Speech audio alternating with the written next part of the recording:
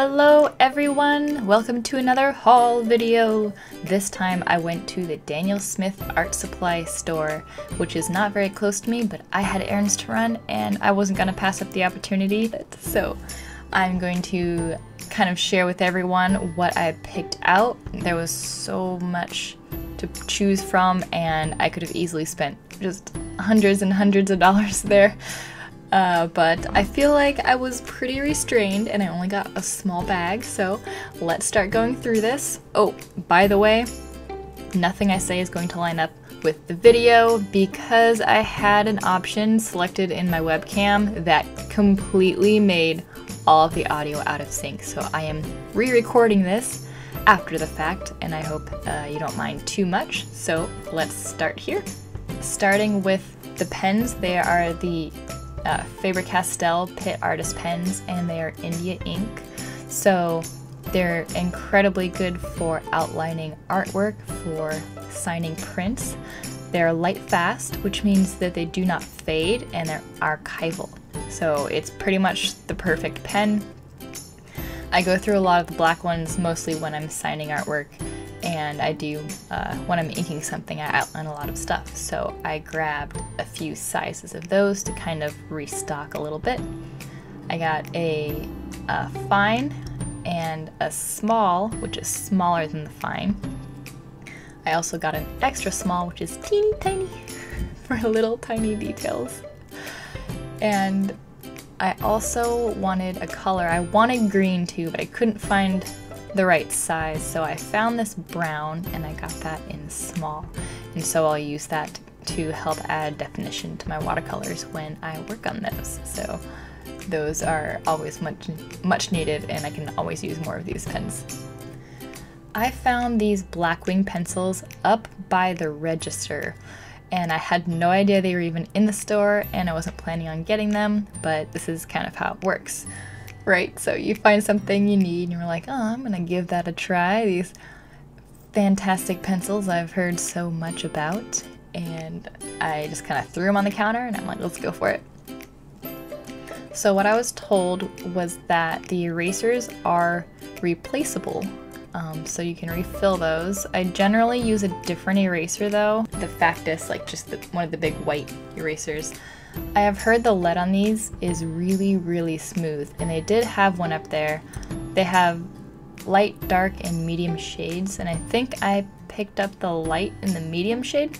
I don't quite remember, but they had one up there and I sketched with it a little bit and it was pretty nice actually. I'll have to be honest there, so I can't wait to use these in my sketchbook, and if I like them I may need to stock up a whole lot more.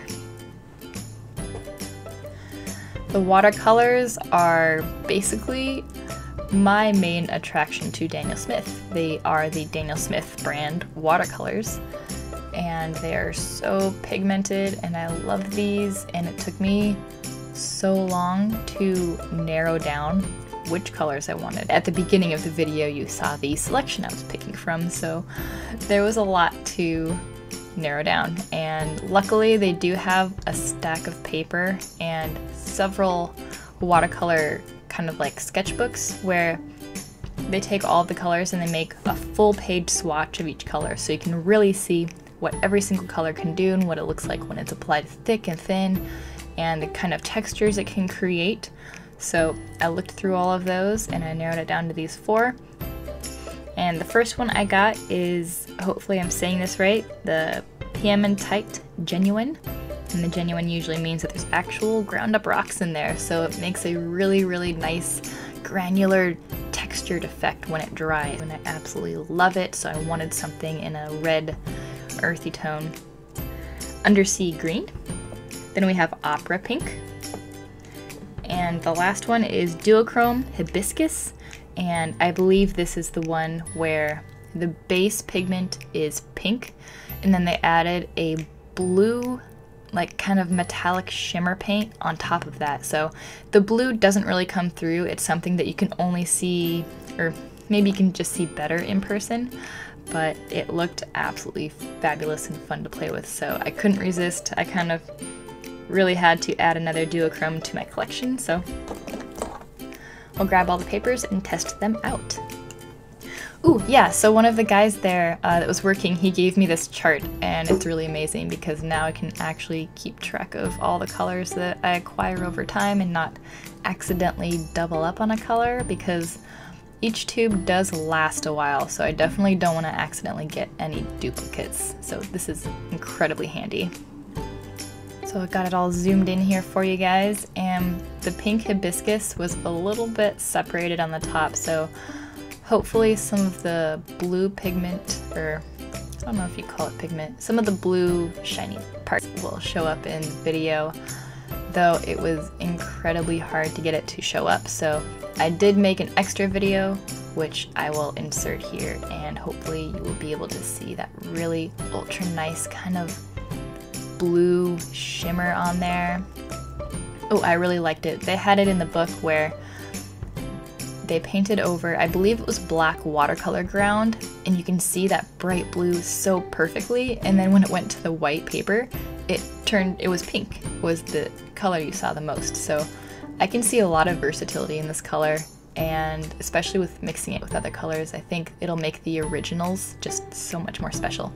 Okay, and then I repositioned the camera here with all the colors just dotted out on the paper, the Piemontite Genuine, Undersea Green, and then the Opera Pink at the bottom there. And I'm just taking a wet brush and I'll drag out the color to see what we've got. The top one, my first impression is it's a little bit more brown than I remember it being, and it could be the color might have possibly separated.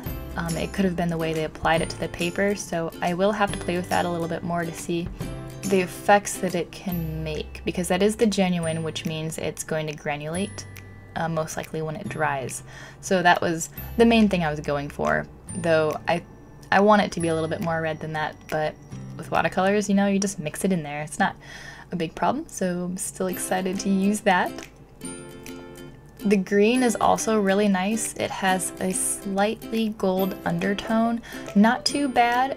It is a little bit different than the serpentine green that I do have, so I am not mad at all about adding it, even though they are really close in color. And normally I don't want to get two colors that are too close, because the watercolor palette that I travel with is limited in space, so I want to make sure that anything I add has a nice variance in color. But I will add this because I have maybe 15 spaces that are empty, and I feel like I can get some good use out of it.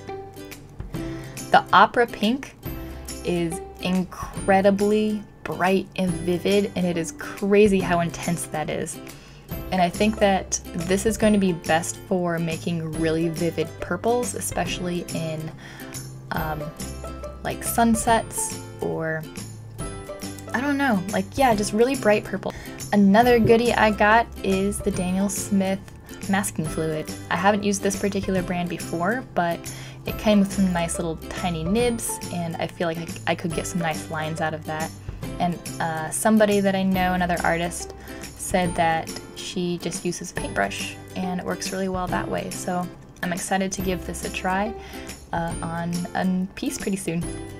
I could not resist getting this, and I have a lot of varnishes and sealers in other brands, but this one is specifically for watercolors. And the sealer is kind of a way to replace the glass, so you don't have to use glass at all. And it still protects the artwork, so it's kind of like you frame it more like an oil painting. And what I did was I grabbed some of the golden heavy gel gloss, and you can use the light gel gloss as well, but I used this to mount watercolor paper to board so that it stays perfectly flat. And this is also how I'm going to put it into the frame without the glass. So it stays flat. It's kind of like a multi-use thing where it prevents the watercolor paper from warping, and especially when I apply really heavy washes, it won't pool. And then once that test is done, I'll spray it with this archival varnish, and we'll see how it works. So I will be uploading another full video all about my test with mounting using the gel, so watch out for that, and I will go over that a little bit more in detail about what I did and my findings with that. Alright, so here is my full haul. I know it doesn't look like a lot, but this is, as far as professional grade art supplies, this is a good amount. So, I mean, I feel like I did really well. I controlled myself and I didn't get too crazy, so I'm excited to use a lot of this. And thank you all for watching. Let me know if you have any questions about this stuff. I will do my best to answer them. And yeah, so I'll see you guys next time. Bye!